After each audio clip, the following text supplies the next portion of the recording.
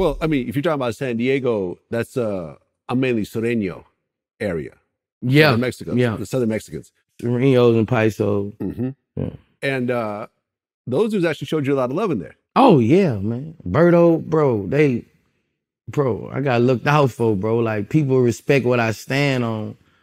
And it starts from these interviews, bro. Like, me talking about the Mexicans in it. Man, I heard what you said. You fuck with the Mexicans on Vladtv. Like, bro, like, the stuff I'm talking about, all this LG, all this stuff, you know, like, they really respect that out me, bro. They really respect that out me. The snitching, all of the stuff they really respect that out me, bro. I'm like a king in there, bro. Like, they wouldn't even let me make commissary, bro. Like, I think that means that you can't go to the store and buy food.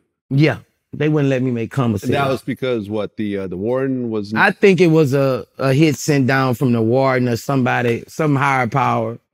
They wouldn't let me make commissary, man. Them dudes looked out for me, bro. They gave you food on the low? Man, soups, chips. Man, bro, like, they really looked out for me, bro. Like, everybody, the Bloods, Crips, they looked out for me, bro. Like, people respect what I respect what I'm doing as a man, as not being afraid to speak my mind, and they go a long way, especially behind those walls. Were you the only celebrity in that jail? Yeah. Okay. Yeah.